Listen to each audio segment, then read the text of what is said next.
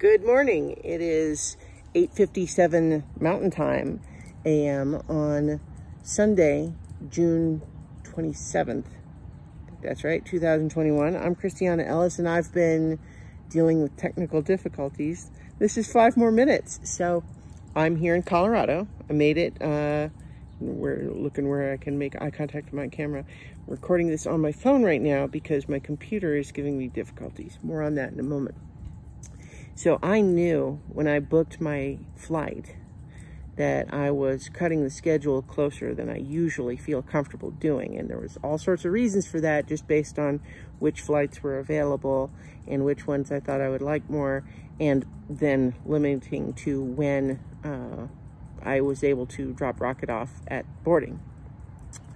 Update on Rocket, by the way, as I am pretty sure I mentioned in the video yesterday, Pet Poison Control said that the amount that he had of NyQuil shouldn't be a problem, and at least at doggy daycare several hours later, they were saying he was acting totally normal. So yeah, I guess that's fine, and he got dropped off at boarding, and then just I made my flight, but it was so close and so stressful that, like, it's just highlighted to me how I should never leave myself that little amount of time again, because just all the little things that add up, you know, like, okay, well, I'm only 20 minutes from the airport by Uber, but not when it takes 20 minutes for them to get to my house.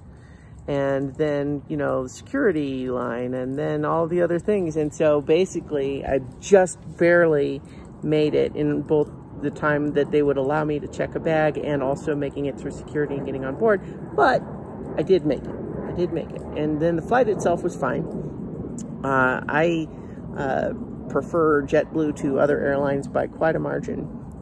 And so I usually try to fly with them when it works out that way. But then I arrived, and, you know, here I am in Colorado. I am currently staying at my brother's house with my brother and sister-in-law and my niece, and she is adorable.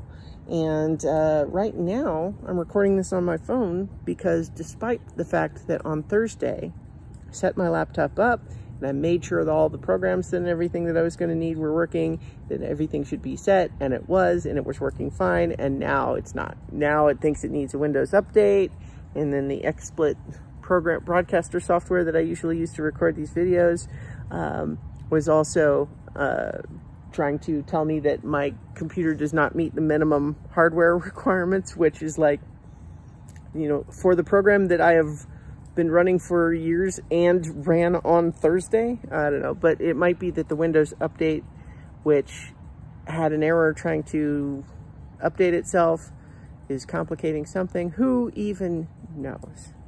But fortunately, I have the ability to record the video on my phone, so that's what I'm doing. But, you know, yesterday was pretty, you know, I was about to say it was pretty chill. Mostly what I mean is, like, once all of these stressful parts happened, the rest of it was fine.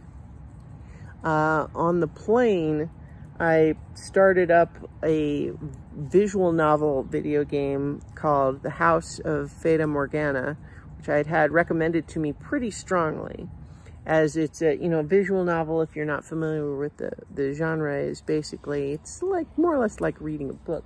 Oh, we're getting a cameo. Look who it is. Oh my goodness. It is my brother and my niece, Liliana. You say hi, Liliana? Hi. Who do you have?